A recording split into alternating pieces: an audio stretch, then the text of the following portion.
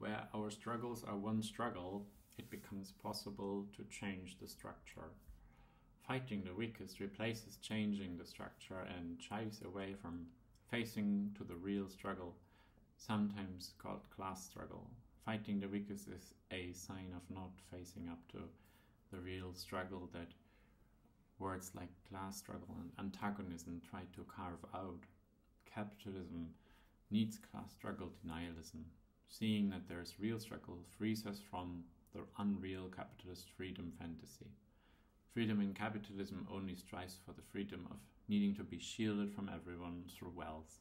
Class struggle denialism claims that any struggle is doomed to always be between particular camps, and that rights for all of any camp are impossible.